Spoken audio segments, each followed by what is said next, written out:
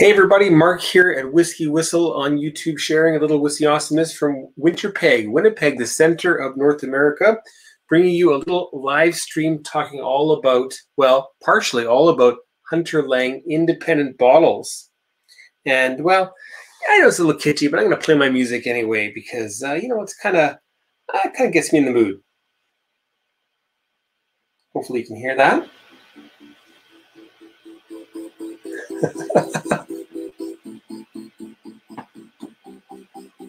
Maybe that's, whoops, that's going to be too loud. Yeah, that's too loud.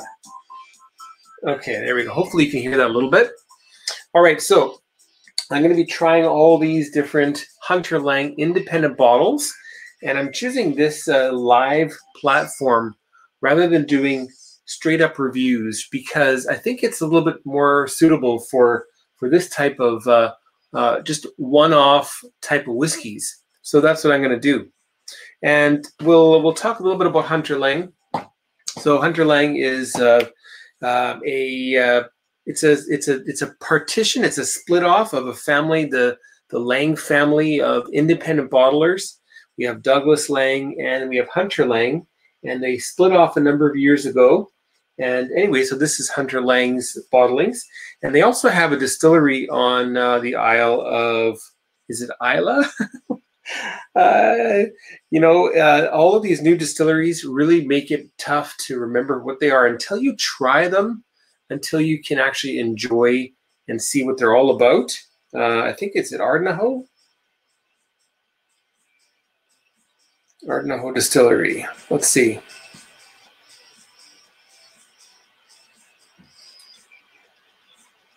Maybe.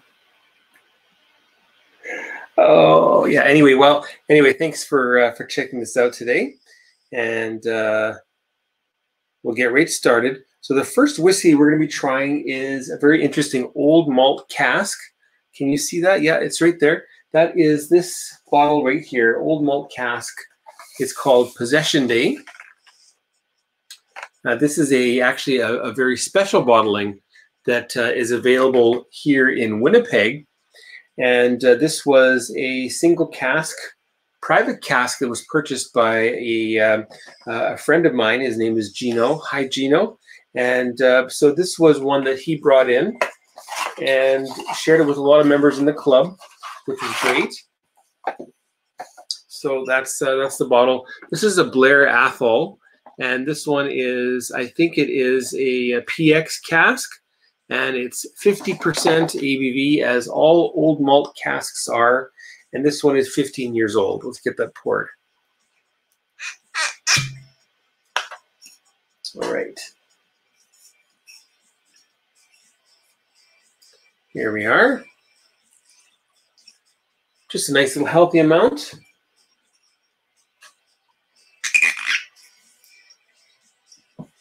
Okay, well, bottle there, that's better. All right. Really fresh, bright aroma. Now this is I think it's a Highland, isn't it? Yeah, Highland region. Blair Athol, not a distillery that you can typically find on any given Sunday, wherever you are. Any day of the week, that is, but hard to find Blair Athol as a regular bottling. So oftentimes you do find them, however, in independent bottles. And then you're sitting there wondering, what's this like? Because there's only 200 bottles of it, and that's all that there is. And how do I know if it's any good?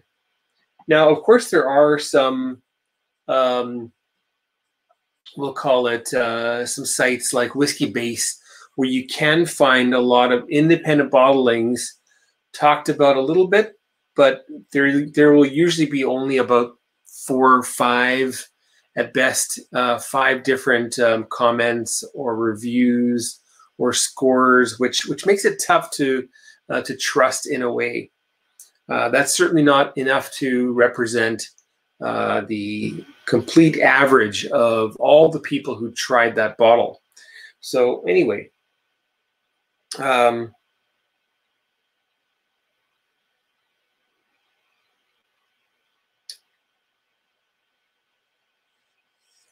Still want to solve this question about Ardnahoe Distillery. Yes, yes. Oh, thank God. Oh, thank God. Yes. So Ardnahoe Distillery is owned by Hunter Laing, and it is on the Isle of Islay. I think they've just started releasing their whiskey, and we were talking about that earlier tonight. But that'll be fantastic to have yet another Islay single malt Scotch distillery, which, you know, it's going to do well. No matter what happens, it's going to do well. All right, so this Possession Day. Now, this is an interesting name, by the way. Gino is a fellow realtor, and so that's a really apt choice of names for his bottle, to call it Possession Day, so that he can give that to clients on Possession Day. And then another member of the club, whose name is Tyler, he designed this the label, which is a little bit demonic. So the other meaning of possession, which I think is awesome. All right, now, before I do that, I want to just check, make sure that I am actually live and not talking to myself. Where are we?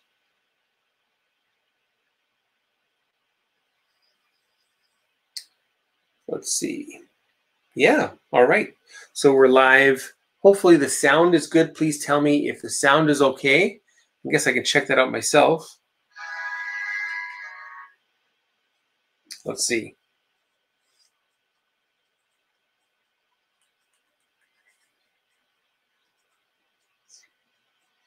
Good. I can hear myself. Perfect. Okay. Now, once this is settled in the glass, you develop a little bit of fresh raspberry. Lots of fresh raspberry, a little bit of like glacé, almost like sugar icing, syrupy type of a sweet confection kind of scent. So really sweet, fruity, fresh.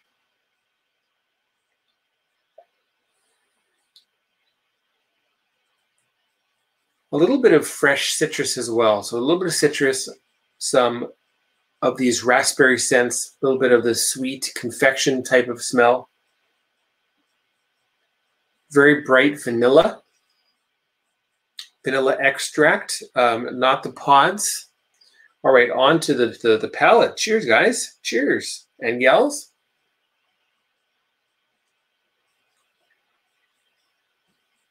Hello, Donner Pass.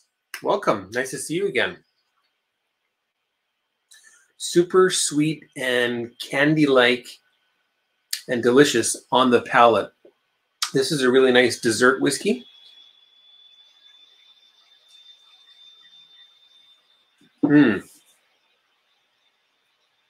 So Blair Athol, not a distillery that you come across every day again. Towards the end of the palate, I'm getting a little bit of butter, creams. So something has shifted. That icing has become like a buttercream,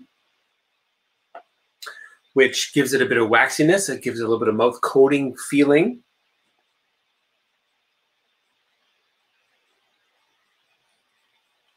And it's 50%, but it drinks like 46.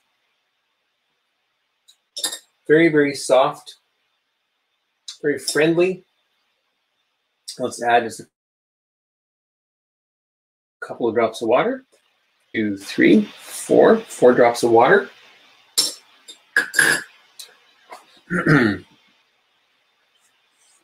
All right, now, should I share a photo of this one? I think I will. Okay, let's see here. Should be right about there.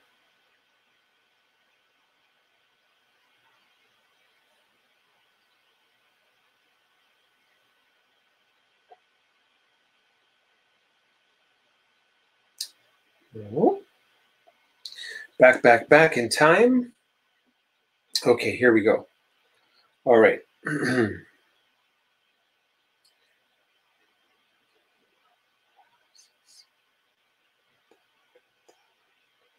and send it to myself. Thank you very much.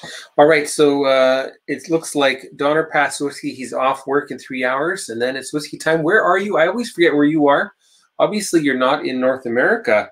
Otherwise, how on earth could you still be working at this this time of night? Okay.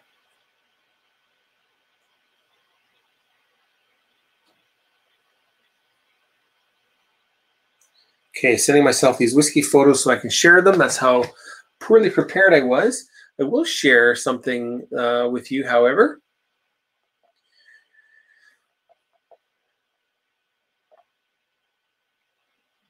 Let's see. Cancel. So you wow, that's crazy. So you are in North America. You're in California. So that means, I guess, what is it? It's 11 p.m. I guess you're on Pacific. All right. So we added water. That buttercream icing is coming into the nose now. And the fruit, that raspberry, fresh red fruit, bright red fruit, has developed something more like a cooked note. So raspberry tart, a little bit of sweet strawberry.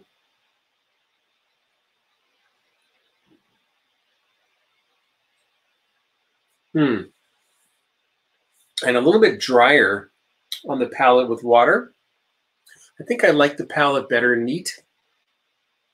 Well, so let's get started with a WhiskyWhistle whiskey score for Old Malt Cask Blair Athol 15 Possession Day, a Gino Cipriano private cask that was brought into Canada. And, well, what's that going to be, folks? It's going to be 87 out of 100. You heard it, 87 out of 100 is the WhiskyWhistle whiskey score for this Possession Day Old Malt Cask Blair Athol 15-year-old. Very interesting. And sorry about the excessive whirring. My computer runs quite noisily, and that's really annoying because I spent quite a lot of money on this gaming device that just wish it were quieter. I guess what I can do is get the mic closer to my mouth, and then that way maybe that'll be a little bit quieter overall. Hopefully that's better. Okay, I guess I could use a sock too.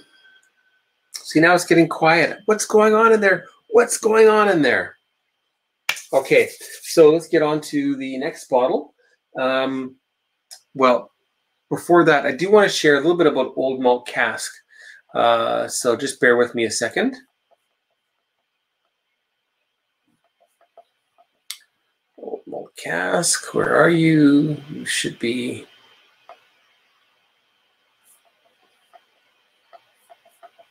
I'll go this way.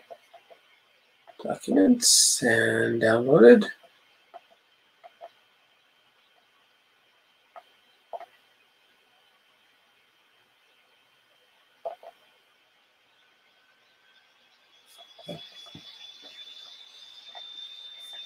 Okay, so here it is.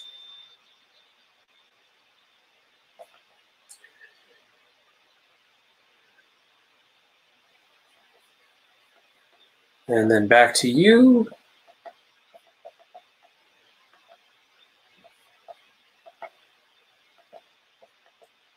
All right. All right, so this is Old Malt Cask from Hunter Laing. This is their basic bottle that they show on the website just to talk about what Old Malt Cask is. And it's their oldest label, I believe, for Hunter Laing. I think it's 15 or some odd years. And apparently it's one of the best-selling of the independent bottlings out of all of them, because there's like dozens and dozens of independent bottlers. So this Old Malt Cask does quite well. They're bottled at 50% ABV. They're unchill filtered, natural in color. And what they say is that they want to showcase the best casks that display all of the goodness of that distillery with Old Malt Cask. And I think it's great that it's 50% ABV, 4% more than your typical 46ers, 10% more than the bare minimum. So very, very nice stuff. And the old malt cask that I am enjoying right now, this one is an exceptional, what can I say, iteration of old malt cask. Really, really excellent, really delicious. All right, so the next bottle we'll check out is, we're going to jump right up to the top end of things, and this is first editions, the first editions from Old Malt Cask, and we have, pardon me, from Hunter Laing. We have 3 of them.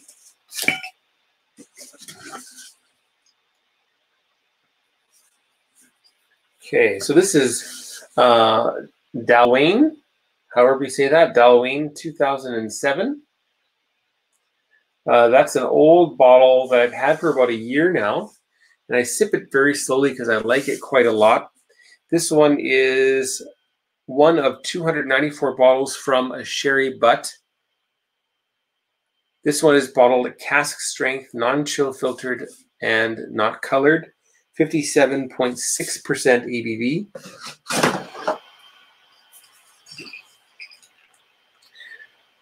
And this was from my first ever dram room, together with Lee Hansen of Select Wines. They represent Hunter Laing in Canada. Just a little taste. So we're jumping quite a bit up in age. I guess not. No, this is 12 years old, so not so much. But a big jump in ABV up to 57.6. And still in the sherry theme here.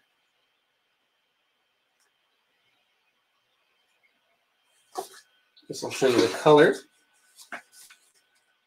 All right, so there's the color of this Dalyuan.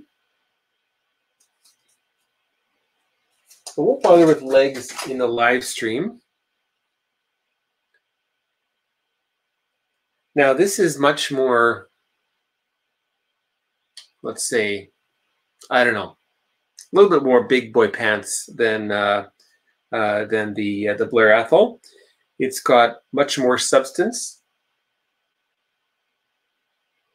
It's sherried, but that's not all it's about. It's about a lot more than just sherry.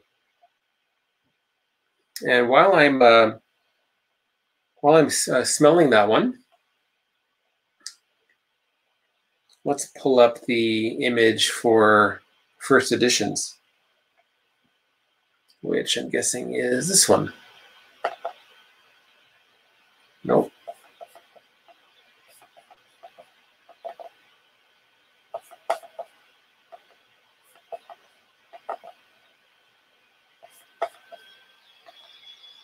Okay, come on, photos. There we are. Okay. So here's a stock image of what the first editions from Hunter Laing looks like.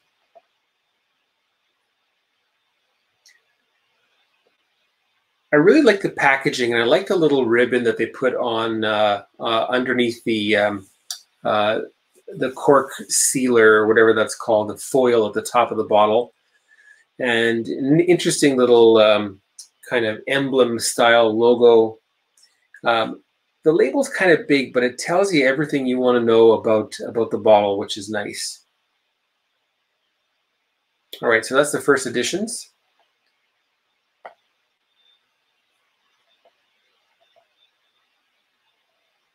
Of course, that's not the bottle that I'm having. Again, I'm having this Dalyuan 2007 Speyside region. Okay. That's what I am currently smelling and tasting.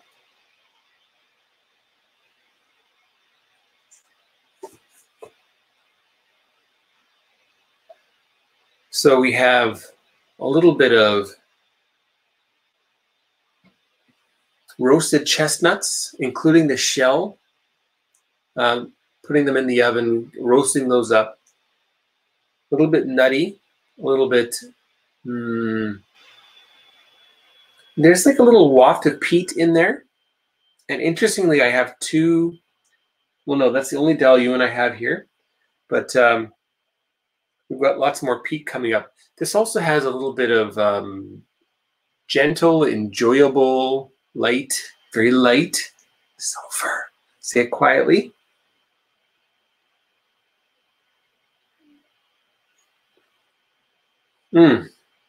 But such a huge, rich mouthfeel and taste. We have red fruit jam, fresh red fruit. We have interesting, like oat cookies.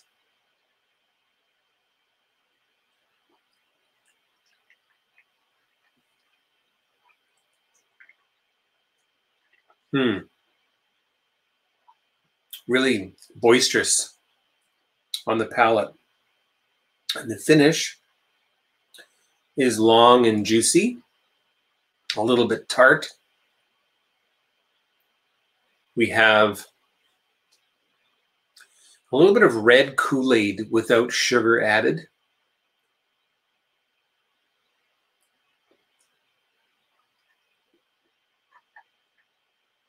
And a hint of old school leathery type of notes in there as well.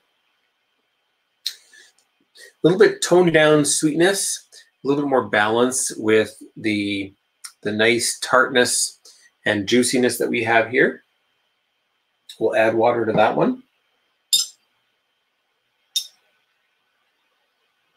1, 2, 3, 4, 5, 6, 7, 8, 9, 10. 10 drops, 11 drops. Less than 1 milliliter.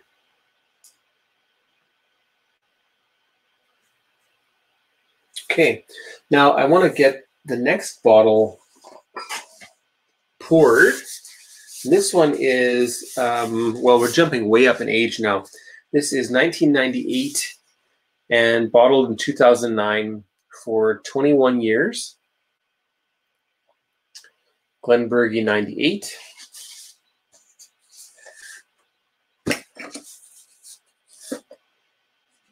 This one was bottled in a refill hogshead.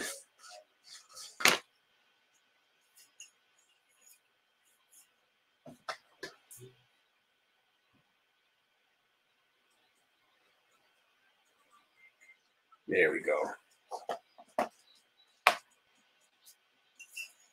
Too quiet. Okay. Haven't opened that one for a while. It's been under gas.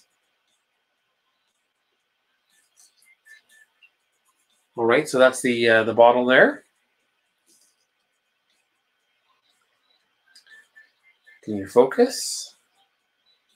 Please focus. There we go. I guess it's got to be right in the middle. All right. All right, so Glenbergie 1998 from Speyside, 52.1% ABV. This is bottle number 52 of 196 bottles, pardon me, from a refill hogshead. Refill, it's probably third fill. I guess if they're just saying it's refill, they're not identifying it as second or third, or it could be a mix of second, third, and therefore it's just simply called refill.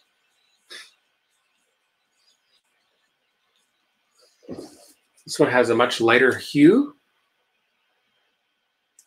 Still a nice golden color though, isn't it?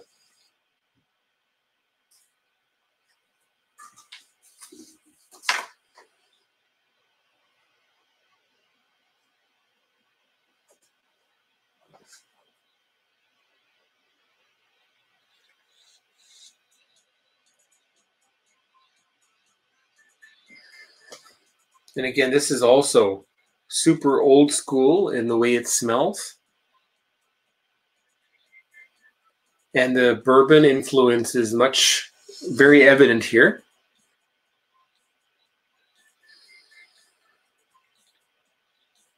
We have lots of vanilla caramels.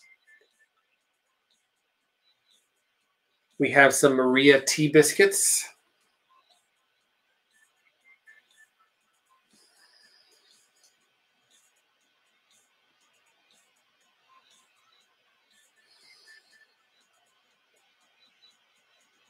And a really interesting tropical fruit coming through, which is, what is that one?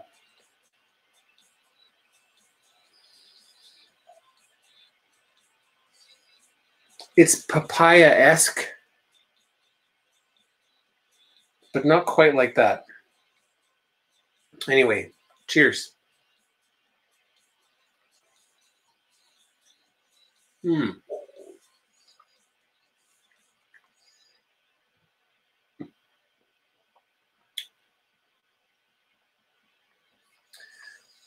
Now in Canada,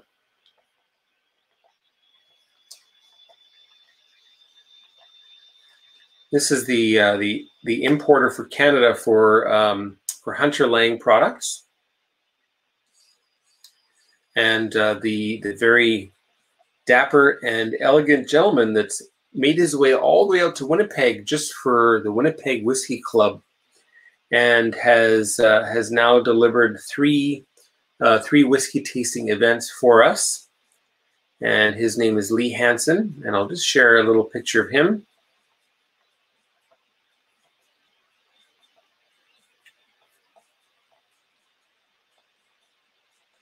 All right, so there is Mr. Lee Hansen. Hello, sir. Good to see you. Behind a whole bunch of old malt cask and the very delicious Hunter Laing Scarabus Isla single malt Scotch whiskey.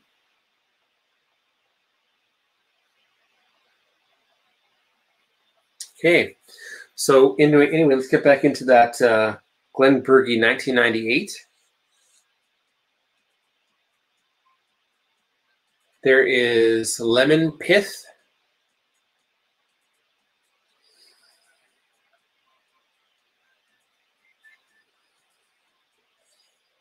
And a little bit of oil paint, pardon me, oil paint, like, I don't know, like yellow ochre.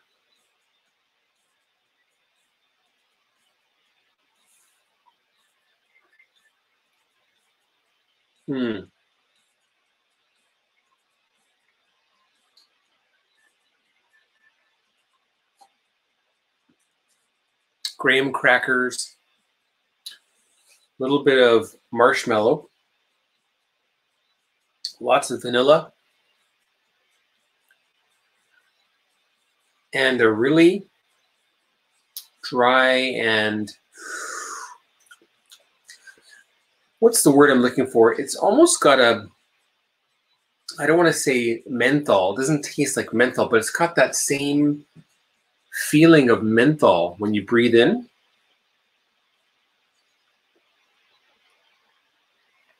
I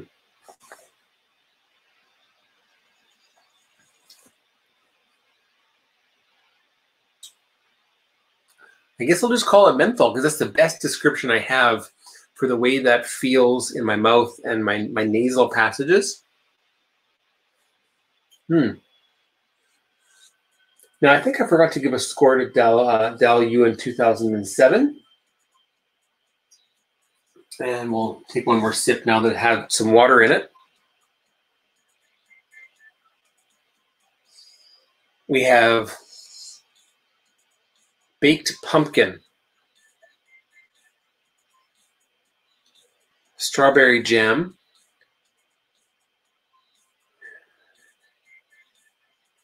much more vanilla, lots of toffee,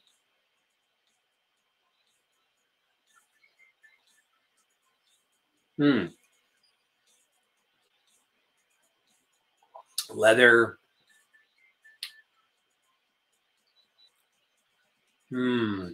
it's got a little bit of a fizziness to it, which is quite nice. So 12-year-old Dal Ewan 2007. the WhiskyWhistle whiskey score. That's Glenburgie. There it is. What is that going to be, folks? It's going to be 88 out of 100. You heard it. 88 out of 100 is the WhiskyWhistle whiskey score for Dal Ewan, 12-year-old, 2007. Okay. Mixing up bottles here. Look at how much of this Glenburgie that I'm sipping away. Better add a little bit more. Okay.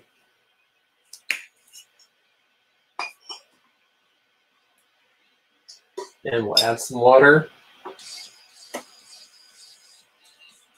Now, what kind of old malt cask or first editions or Hepburn's Choice or, you know, the whole, there's a big range of independent bottling, what's the word, brands that Hunter Laing is responsible for. And we have Ben Demon Hunter that has joined in, and he says that I'm a night owl, and in fact I am. And sadly, I wanted to get this started at about 10 p.m., but I wanted to make a really nice cover photo for this. That took me about an hour. And when I'm doing creative things like that, trying to get things just right, time just slips away. Anyway, yes, the independent bottler, Hunter Laing. And right now, Ben, I'm trying the first edition's Glenburgie 1998, which is that one right there.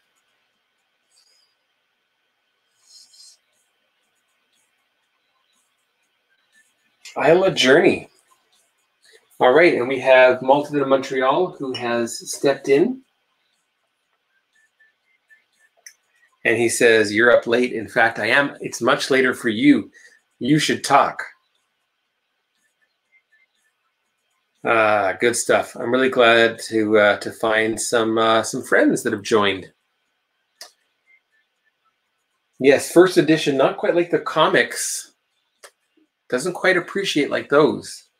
But these are pretty collectible, I think. And I think if somebody were to have a whole collection of the first editions from Hunter Laing and just stuck them in the cellar for 20 years, they'd probably have increase in value, at least to a degree, as long as people are still interested in whiskey in 20 years.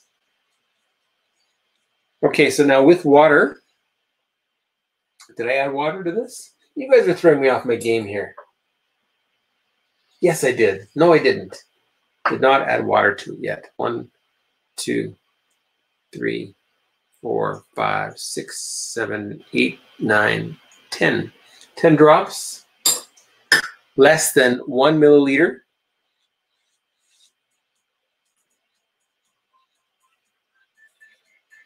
And this is probably true for most people in the world, that right now they have no responsibility these days other than for cleaning their clothing and making their bed. Don't forget eating. And for people like me who have kids, then looking after the kids is a big job. Boy, I have left a bunch of things up there.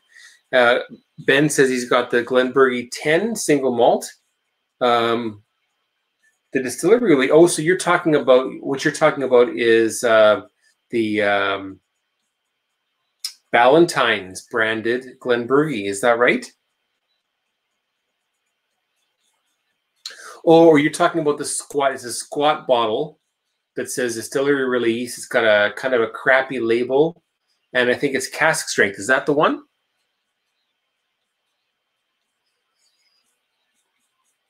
All right, so anyway, with water, really ramped up biscuit, digestive cookie, vanilla wafer, very cookie-like nose here. Lots of vanilla. This is the one that has the most vanilla so far. The first two, though they were sherried, of course there's a bit of vanilla here and there. 40%. Ben, does that say Valentine's on it somewhere?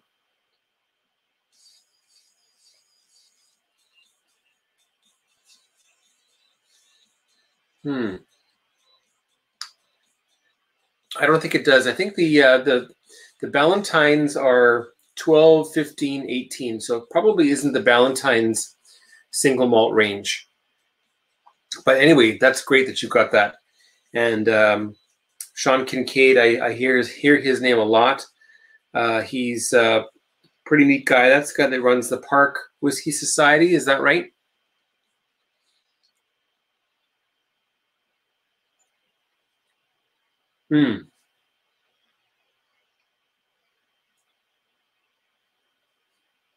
With water, this is like rum cake in a glass. And now this is really interesting because Swami is really in love with the first edition whiskeys, and he says the prices are superb. They're pretty good, especially for the younger ones. You're getting 11, 12, 13-year-old whiskeys for, let's say, cask strength whiskeys for like 130, 140 bucks. The older ones, of course, they're older, commensurate with their age. But this is funny. Swami guesses the cask have been passed around like a pack of smokes in prison. Probably shouldn't put that up there. Well, refill casks, right? Sure.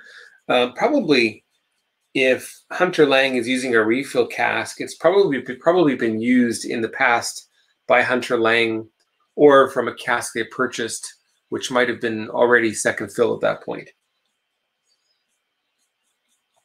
All right, with water, yeah, lots of nice cake, rum cake.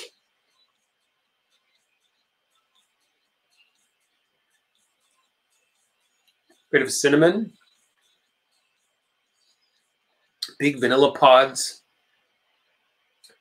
And wisps of sulfur trailing out at the end of the palate. And the finish is dry. Bit of sweetness, a bit of spice.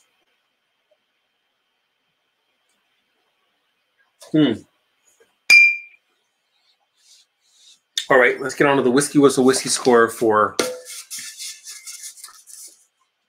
Hunter Laing. The first edition is Glenburgie, and this one is 1998, 21 years, 51.2%, nope, 52.1% ABV. That's the bottle there. What is that going to be, folks? It's going to be 90 out of 100. You heard it, 90 out of 100 is the WhiskyWhistle whiskey score for Glenburgie 1998 for the first editions. Pretty nice stuff.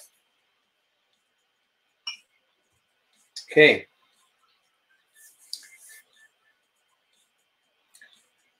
Now this is really cool.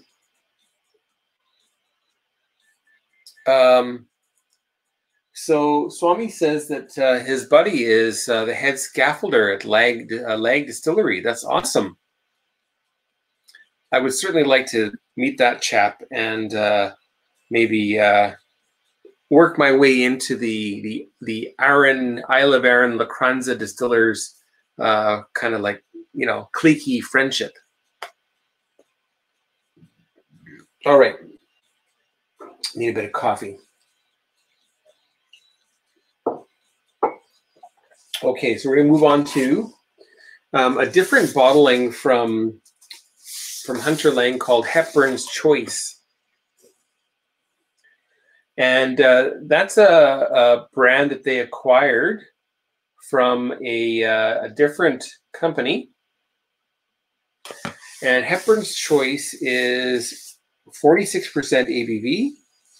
And this one is, let's call that Scotch whiskey region focused.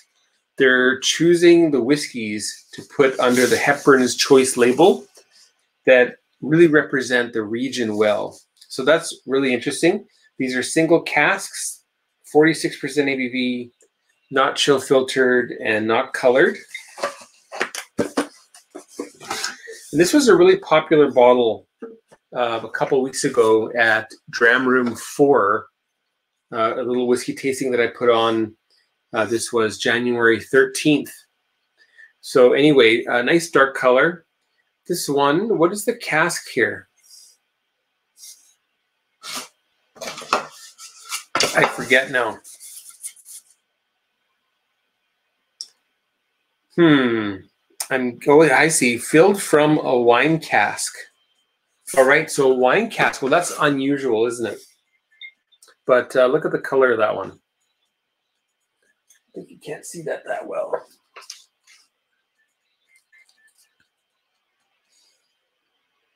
Yeah, you know what, Ben? It's pretty late, so I'm probably not doing the best thing by putting this out so late at night, unannounced. It's not anywhere. I think I put it on Twitter, and that's about it. But the nice thing is that this will end up getting a pile of views tomorrow and the next day, and it'll live on. And when people want to learn about Hunter Laing, then maybe they'll check this video out in the future.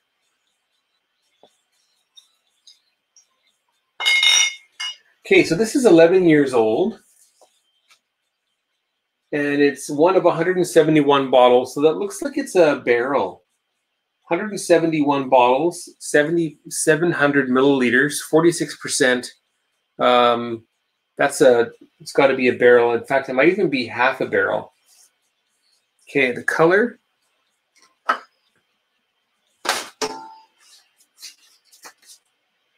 All right, just a better view there. Nice. Okay, so the nose here.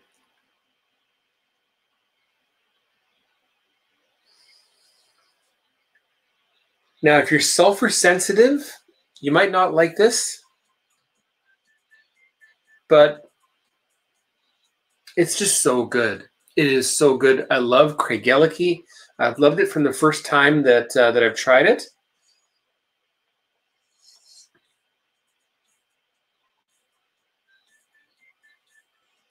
This is also very much a digestive biscuit, but the ones that are dipped in milk chocolate, and they do a good job picking out a flavor because it really is kind of milk chocolatey. Like the cheap Easter eggs, little tiny little eggs you get for Easter.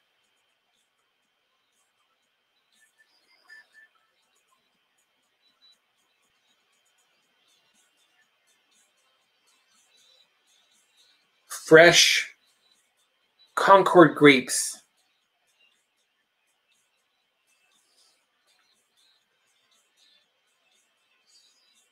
Blackberry that is overripe and almost dripping.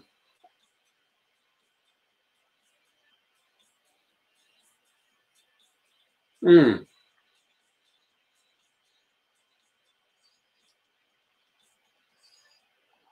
we have Ingo. Ingot. I think ingot is like a metal, right? The what's the word? The refined metal that's been put into a little like a piece of chocolate, about like yay big. Isn't that an ingot? Anyway, welcome. This is really, really excellent, and it goes without saying, because this is so nice. Because it's so nice, we have 3 people ordering a bottle of this because, first of all, the price is great. The regular price on this is $99 or so. So quite a good price for an independent Craigellachie.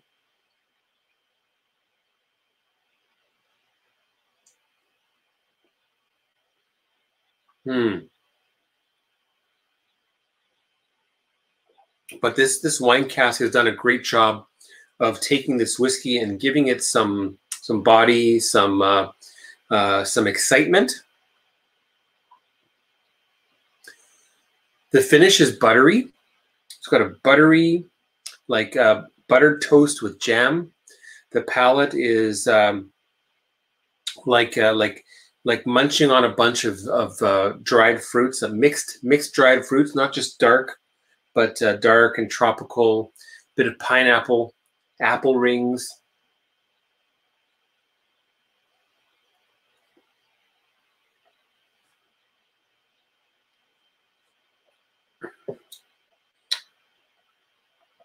And in fact, no, I have not opened that yet.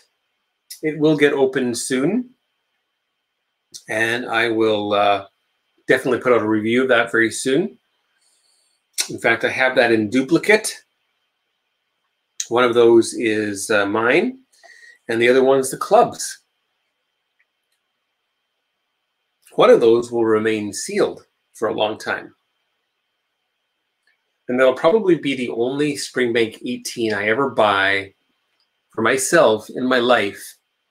And I hope it's good. And if it's not good, when I try with my club, if I don't like it, then I'll just get rid of it, because I have no space for whiskey that I don't love in my closet.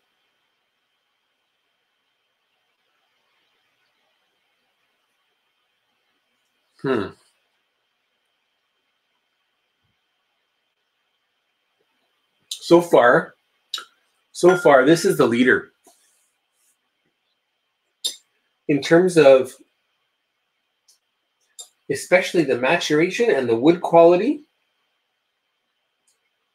this is a really superb Craigellachie. 1, 2, 3, 4, 5. We'll just go with 5 drops.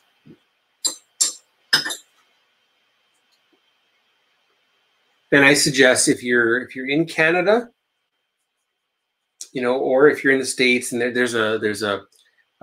you regularly see Hepburn Choice bottles, you should ask about this one and make plans to get one.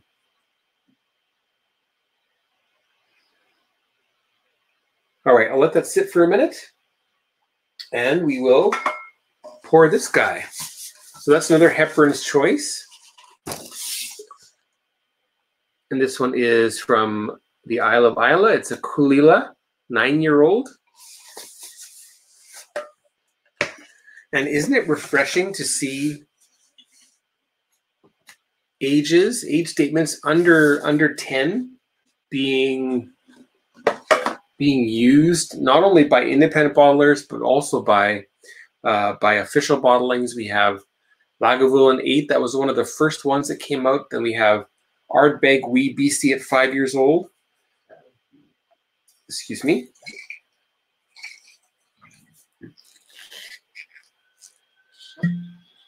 Okay, let's get that poured.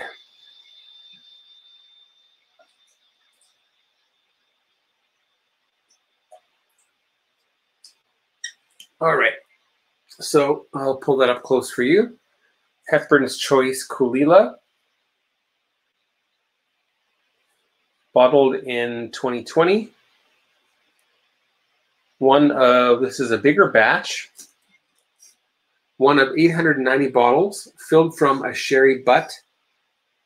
So 890 bottles, 9 years old, probably only, 10% Angel's share, and 46% and 700 milliliters. So you do the math, and I guess that's probably one of the biggest of the sizes that they can use, 600, 650, 699 liters.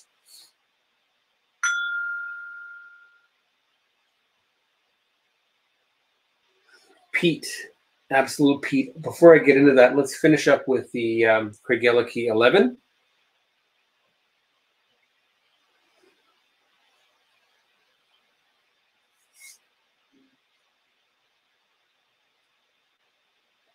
Still super biscuity and milk chocolatey.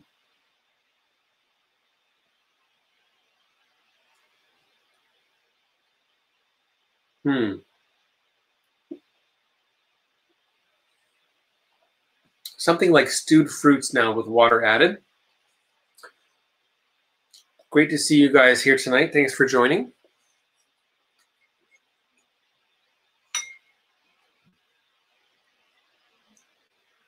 And while we're talking, I want to pull up an image of the new look of Hepburn's Choice.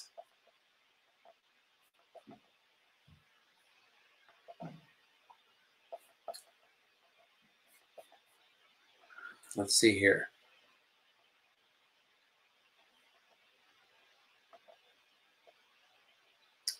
That should be this one.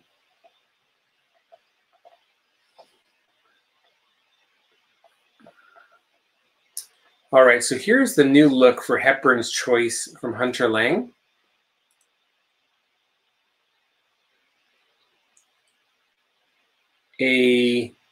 Let's call that a V-shaped, very masculine bottle compared to its current shape. I think the former bottles were all the exact same bottle, whether it was old malt cask or first editions, basically identical. But now they're starting to take those bottles and give them a special bottle shape.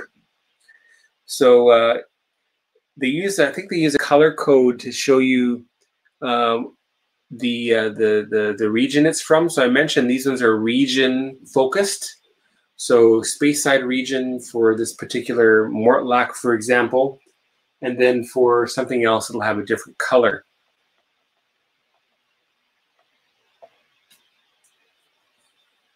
Personally, I kind of like this canister. Where am I?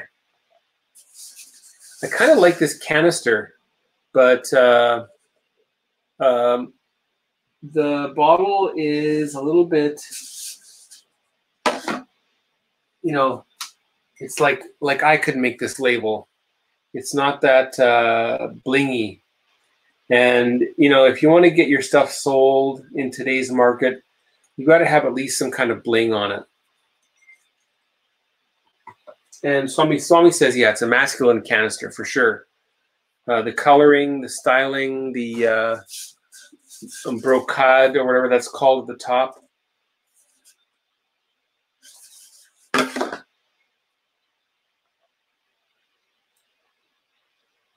And Indy Ingot talks about the Carnmore Mortlach, which I showcased, I guess, the last time I did these independent bottles.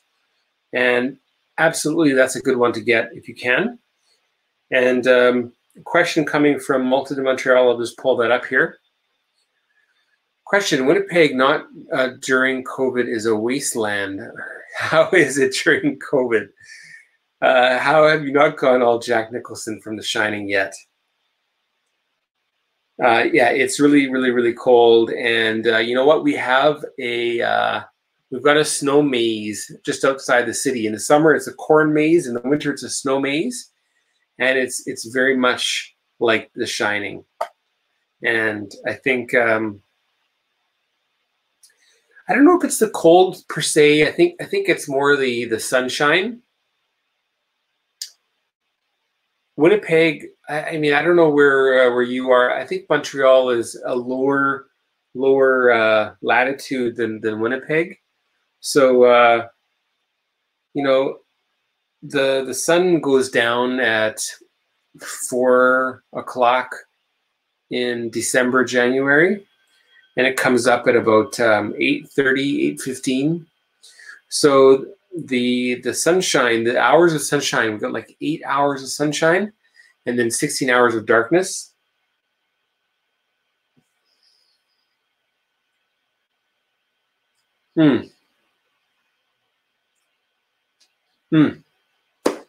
Love that. Love this. Okay. On to the WhiskyWhistle whiskey score for Hepburn's Choice Craigellachie 11-year-old red wine casks, 11 years old, 46% ABV, bottled in 2019. What's that going to be, folks? It's going to be 91 out of 100. You heard it, 91 out of 100 is the WhiskyWhistle whiskey score for this very interesting, enjoyable red wine matured Craigellachie. Okay. All right, so now the last two are peated. We got a couple of peats coming up. We have an Isla peat and we have a Speyside peat. And I'll just show that one off right now, because you wouldn't think that Glenbergie does peat, but I guess they do peat a couple times a year. So I'll get that poured right now just so that it has time to settle.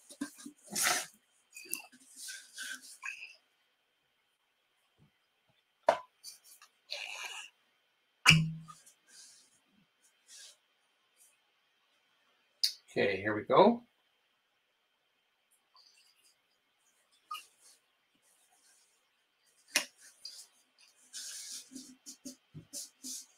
Okay. So this one is one of 276 bottles from a bourbon barrel. That's the Glenbergie. And 58.6% ABV. I'm going to put a little hat on that for now. And it's 20 years old. And the Kulila, this one's 9 years old. I talked about that already. 890 bottles from a sherry butt.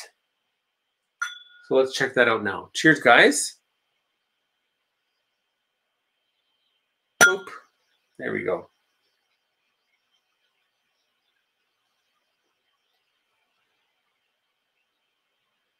Classic Isla sherried Isla nose here.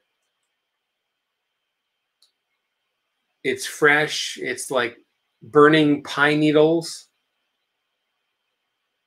Big on the lemon. A little bit of something red fruity in there. But the sherry butt is really just adding a bit of sweetness, and not so much an overt sherried kind of a nose or palate. Again, keep in mind that's a big sherry butt, 700 liters, let's say. So the wood contact will be much more minimal compared to just a regular barrel or a hogshead, for example.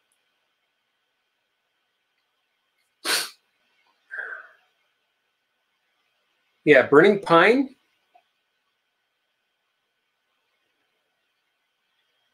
A little bit of antiseptic-y, medicinal type of Band-Aid-y smell.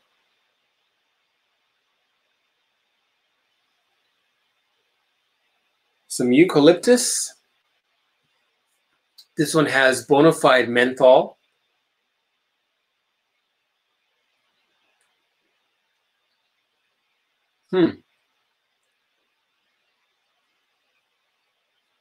Very soft palate. Really soft. The finish, however, nice and smoky. You got barbecue seared red, orange, and yellow peppers.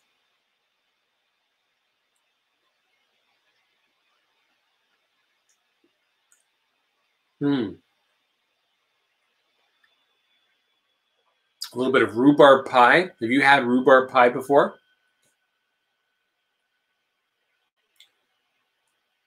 Beautiful finish, really sweet, smoky, long, supremely long finish.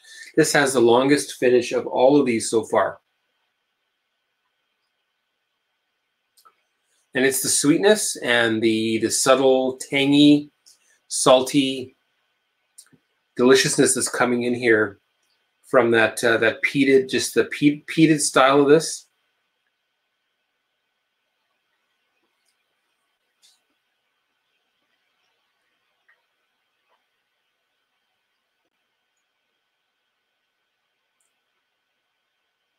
You guys, I don't know what the heck you're talking about.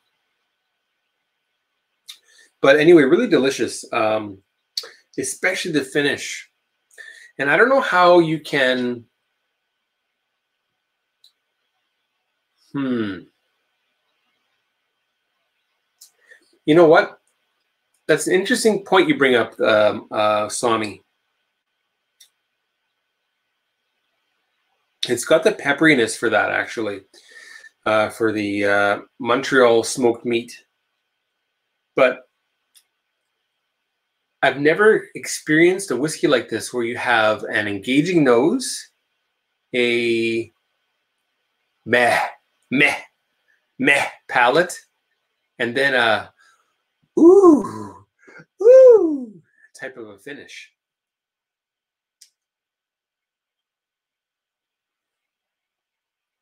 Meh. Mm. Mm. Swallow and ooh, yeah.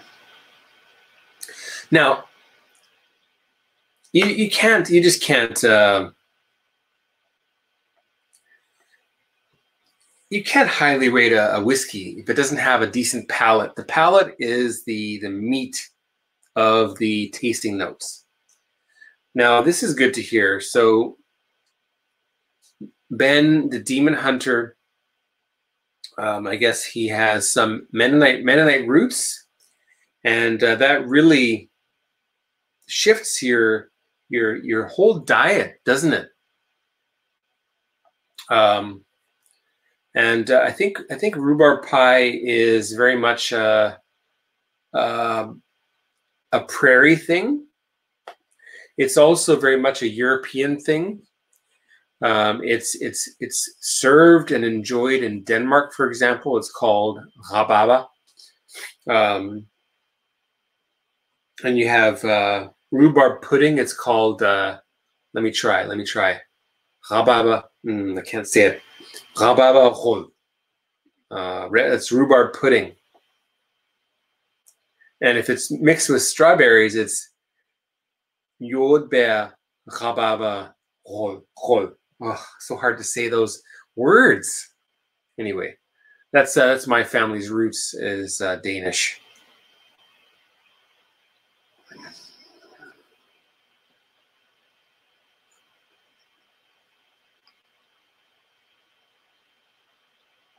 Anyway, bizarre, quiet palate. All right, I mean, I like it. It's fine. However, it's too expensive, by the way. I've got to tell you this. This Kulila is $150.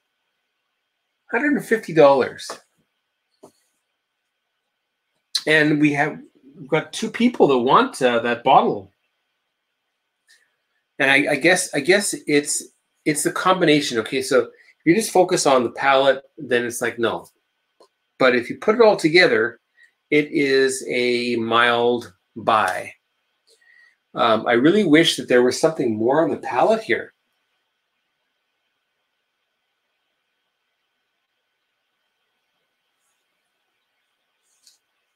The palate is like, it's not even like Lefroy 10. It's like Lefroy Select and like other 40% Isla releases.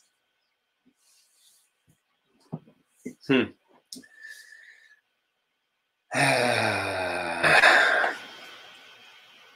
know what, Swami? You might be right. I probably could do okay if, you know, you got a cram. I think you got a cram for Jeopardy, though. It's too funny. Okay, so the highlight of the night here, and I'll preface this by saying that when I got this bottle in, I had no idea. I thought, Glenbergie, it's like all the other Glenbergie I've had 3 or 4 of them. I have one over here. Can I get it out? Come on. I can't get it out. Oh, Christ's sakes. Okay. This was my second Glenbergie, is this Gordon MacPhail cask strength. Sherried and delicious. My first Glenbergie was the Ballantyne's 15-year-old, which was nice. And I think there's some other drams I had at some bars in Korea before. So I'm coming from that, and then I had this one. This one I had last June. Okay, so that one was from June. So I'm coming from this basis where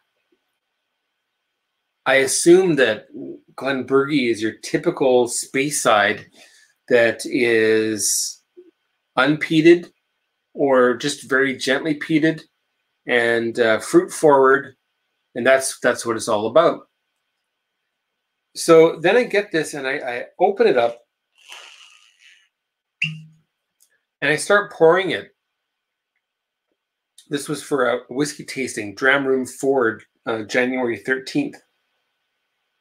And I'm like, wait a minute. What the? And then I had to have a little sip because I just couldn't believe my nose. I couldn't believe my nose. I couldn't believe what was going on here in this bottle. And it's peaty, and it's not just lightly peaty. And when I read this, okay, so first of all, 58.6% ABV, 20 years old, bottled in 2020, a nose of gentle smoked pepper and caramel. The palate is rich and full with peat, milk chocolate, and soft fruits. The finish is long with lingering peat and pepper. One of 276 bottles from a bourbon barrel. And that must have been a first fill because it's pretty dark. That's a very dark color for bourbon at 20 years. So that's got to be first fill. All right, anyway, so that's the prelude here. And my nose is getting a little bit stuffy. All right, cheers, guys.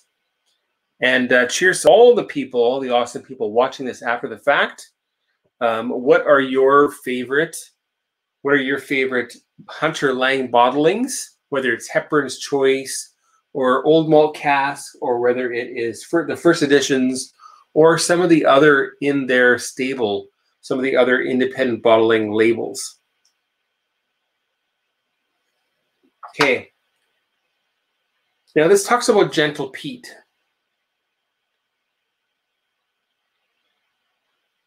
And it's really overt. It's overt peat. It is as peaty as Islay. It's like 40 ppm. No less than 30.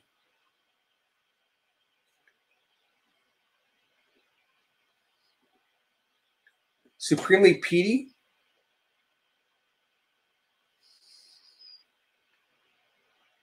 Field, like farm field and hay bale.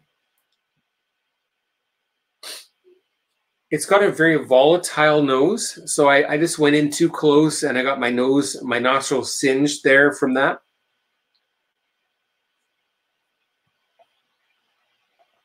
All right, well, Ben, thanks for joining. Good night. He says he's off to La La Land, so sweet dreams. We'll see you on Instagram or here or there.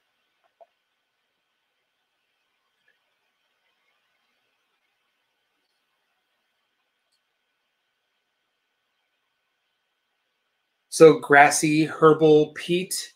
I don't get the caramel they're talking about. I don't get any sweetness on the nose here.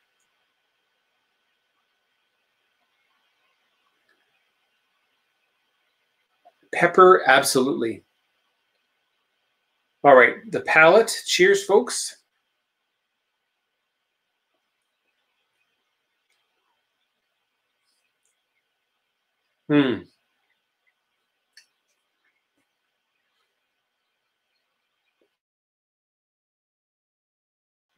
Just unexpected peat. It reminds me of Longrow, of Ben Riach, of Old Balantron.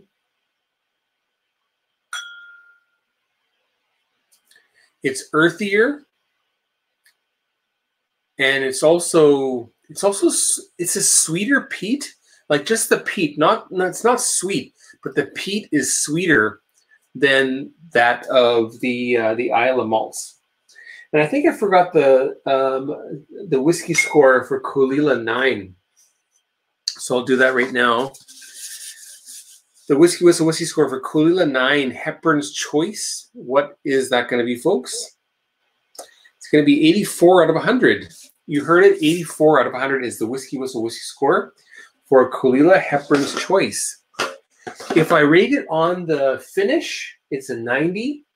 If I rate it on the nose, it's an 88. But the palate is weak and bizarrely soft, hence the score. Anyway, okay, back into the Glenbergie.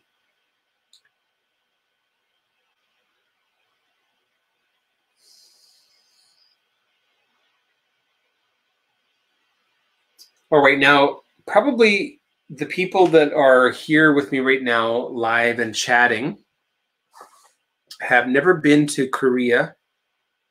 And even if they have, they've probably never been to a jjimjilbang. Jjimjilbang is a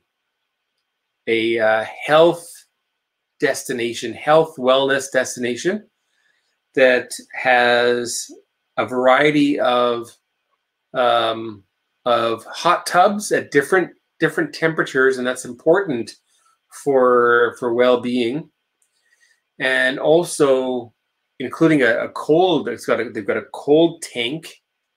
All right, so you got all these different types of waters at different temperatures. And then you also have waters that have tinctures, like black tea. So the whole you'll be sitting in a big cup of black tea, hot black tea, or you'll be sitting in a big cup of eucalyptus, or pine needle, or lemon, etc. Green tea is really popular. Anyway, so interesting. Yeah, back to the Kulila, really, really soft, gentle palate, but the finish is just gorgeous.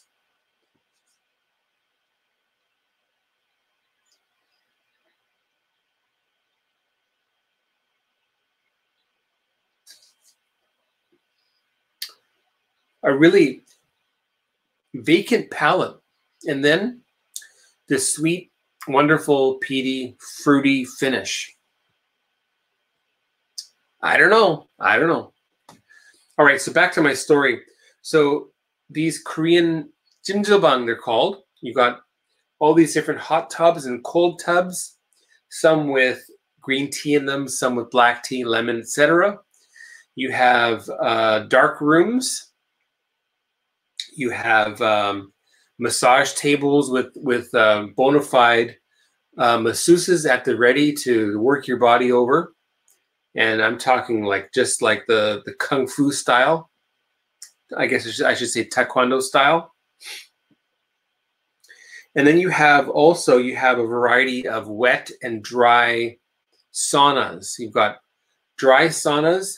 Some of them are built out of clay, and it's like a sulfury clay, and you get a real sulfur smell and feeling coming in there. Others have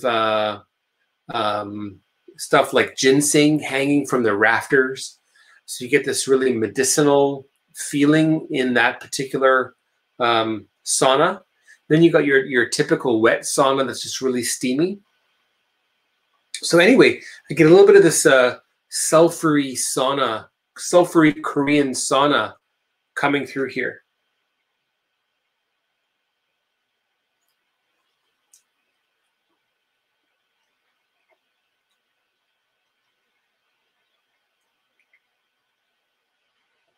But super delicious palate, really full flavored. We've got all the red berries are there, dried fruit, fresh red fruit, billows of smoke. Like, it's just waft after waft of smoke combined with the sulfur makes it this weird juxtaposition of sulfur and peat, which I don't think you really get on Isla, but you get it in places in distilleries that are known for their sulfur content.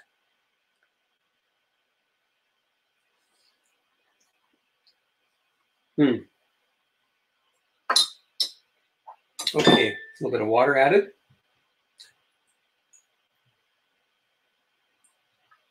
Ten drops.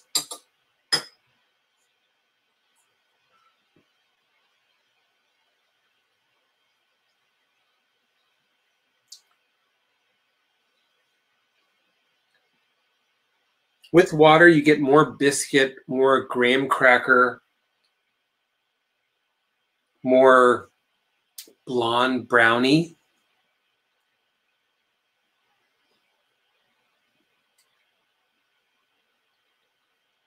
A little bit more of the sulfur, but in this case, for me, it's a positive thing. But again, if you are, if you happen to be sulfur sensitive, you might not like this.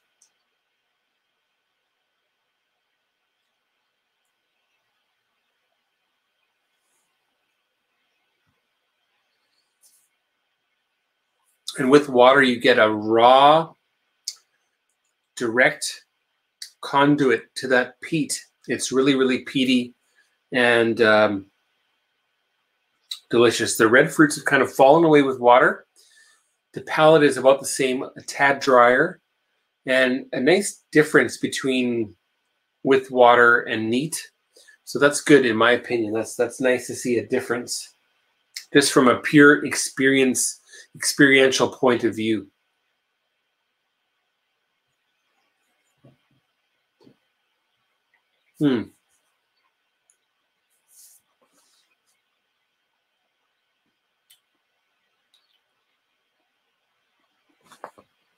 All right, so we're at the 1 hour, 15-minute mark.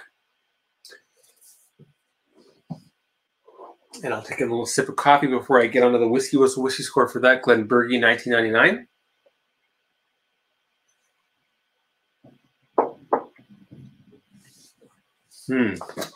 Bit of water.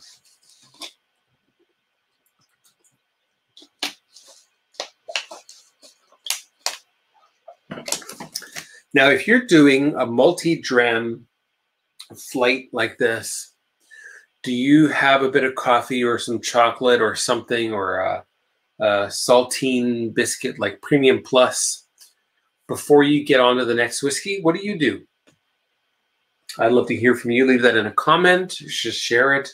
Tell me via Instagram or whatever.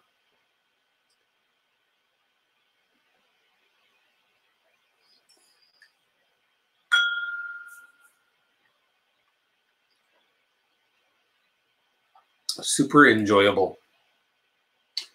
Really, really, really lovely. And just goes to show you that the most expensive bottle from Dram Room 4 was the most purchased of the night. So it's a $220 bottle. And people bought more of those than the $80 bottle of $85 bottle of Glencadam Reserva Andalusia, however you say it. Okay, on to the WhiskyWhistle whiskey score for Glenburgie 1999. Where are we? There we go. What is that going to be, folks? It's going to be 92 out of 100. You heard it. 92 out of 100 is the WhiskyWhistle whiskey score for Glenburgie 1999. It's peated. It's different. It is unique and special. It's great for people who are all about peat, but also it's great for people who are, let's say, typically non-peat lovers, but occasionally enjoy dabbling in peat. I think that's a great choice.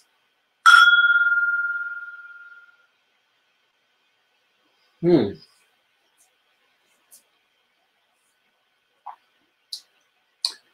what to do with all these malts here? Should I try making a super blended malt? What is it? It's a Hunter Laing blended malt. Should I try it? Let's try making a Hunter Laing blended malt. Okay. I think I want to have I want to have. Okay, well, no. First of all, I've got to combine the Glenburgies. 1998 Glenburgie mixed with 1999 Glenburgie peated, plus the other one was a refill hogshead. I'm just going to blend them together and see what happens.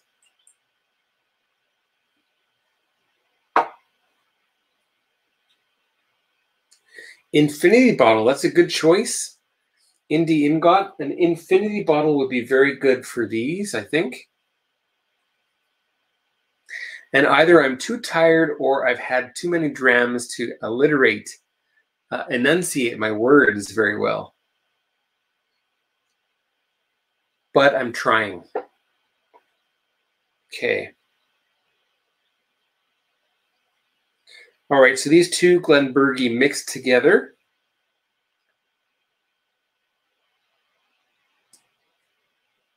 The peat has disappeared because I've just smelled it fresh, full peat, and I'm going down to half peat. So I can't even smell it right now.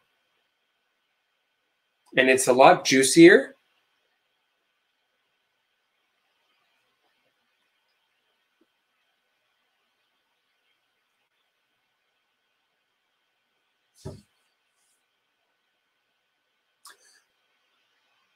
And it's really toned down the peat overall.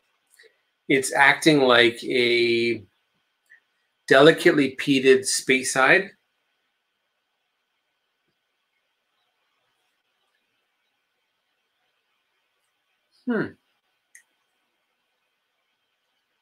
Enjoyable.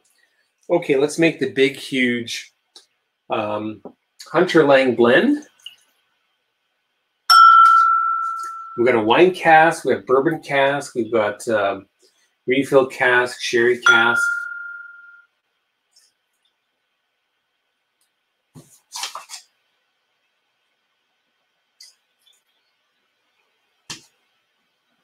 There it is. It's an infinity dram. Well, it's not infinity because I'm not going to put more in it. It's a blended dram. It's a blended malt. And it's natural in color. It's unchill filtered. It's already got water added. It's probably somewhere around 48% ABV. 48, 49.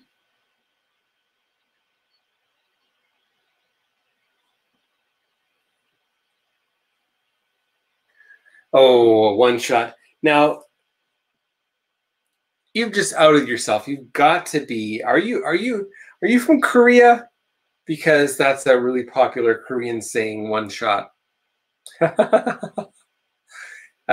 if so, welcome. Too funny. Oh, my nose is stuffed, and I don't want to blow my nose on camera because that would be just ridiculous. All right. No, I cannot. I cannot shoot that. That's like almost 2 ounces. And that just would not be good for my night. And I've got to get up in the morning and I've got to make my daughters their lunches. So, no. Anyway, the peat is quite dominant here. And also the sherry is dominant, as you would expect. Those are very dominant styles of whiskey. So it just makes sense that they actually dominate this blend. Cheers. Kombe.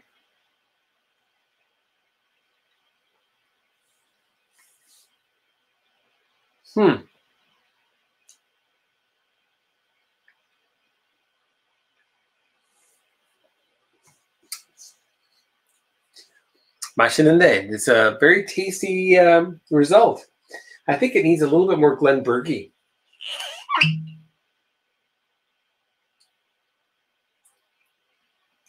A little more Glenburgie. And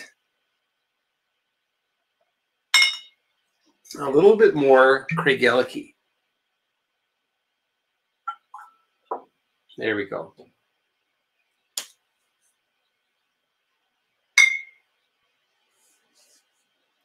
Let's mix it up a little bit.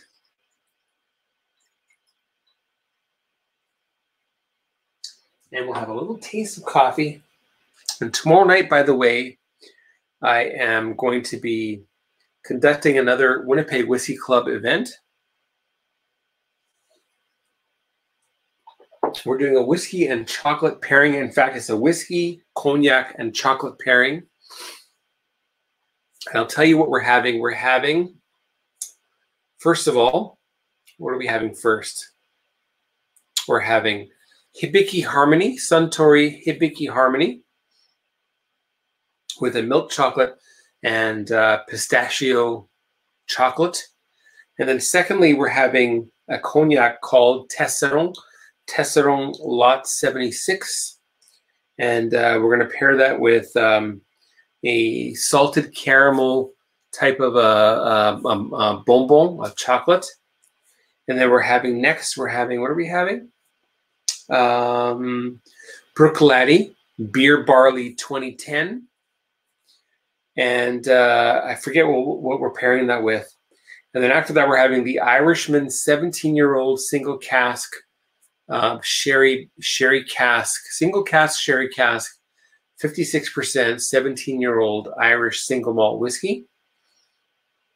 And then the last whiskey of the night is Scotch Malt Whisky Society, so SMWS 1.215, which is a Glenfarclas, and they've called that Formidable Chocolate.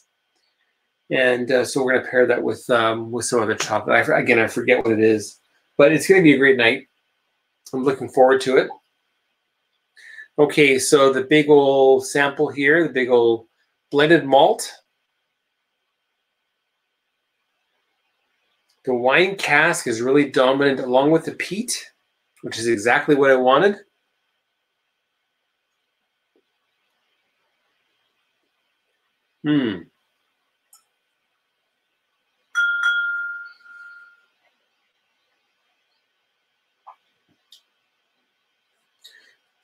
It's excellent.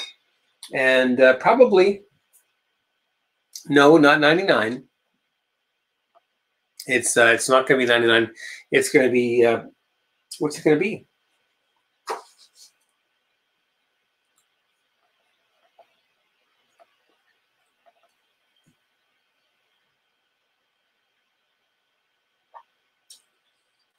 If that were a single malt, I would give it probably a 90, 91. Very nice. A little bit peaty. It's got the meaty complex notes in there. It's got a hint of smoke. It's got lots of red fruits. It's got lots of baking spice. It's very well balanced.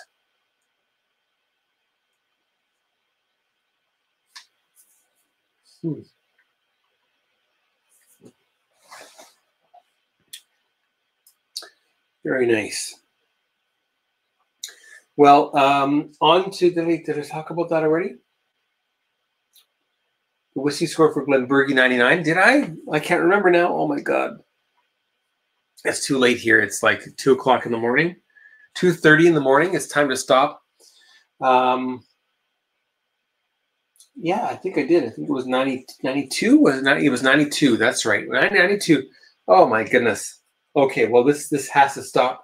And I'll just have one final sip here. And I'll say goodnight.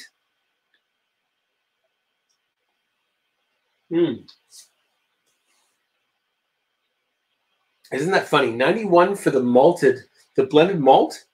92 for the straight Glenburgie. And then, you know, just varying scores from 84 to 89, 90 or so. So really interesting that the blend, the sum of the parts is the total, pardon me, the total is greater than the sum of the parts. Well, anyway, thanks for watching. I'm going to shut this down here and hope you enjoyed that. We'll see you for the next one. That'll be probably, it'll be Blackadder. Maybe Blackadder will be next for the next Indie in-depth Blackadder or single malts of Scotland. And another one that I have is Caden Heads. So once I get enough of those, I'll do a Caden Heads Indie In-Depth. Anyway, it was fun for me. Hope you enjoyed it. Take care, folks. Don't forget to subscribe to the channel and hit the bell so you're notified of future Whiskey Whistles. And if you're enjoying what I'm doing here on Whiskey Whistle, then why not support the channel through Patreon and join the Whiskey Whistle crew. Patreon.com/WhiskyWhistle. All right? Take care, folks. We'll see you for the next one. And to Indy In God, thank you so much for joining all this time. That was great. Bye now.